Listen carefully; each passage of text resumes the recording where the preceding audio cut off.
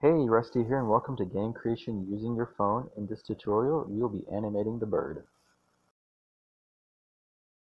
Let's start by opening the Animation tab and cloning the current frame. Now we can use the Select tool to select our wing and then use the Function feature to mirror downwards to have a downward facing wing.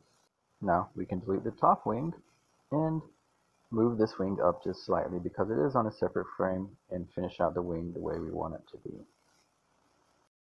Technically for lighting, we should change this to a lighter colored wing, but it just doesn't look good. So let's go ahead and finish off the darker wing. Now we need to add the middle frame animation.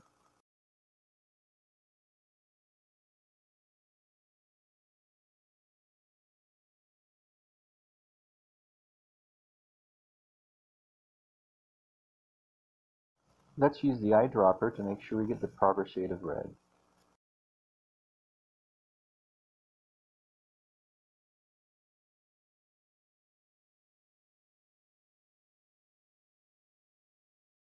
To have a complete animation cycle, let's clone the middle frame and put it at the end as well.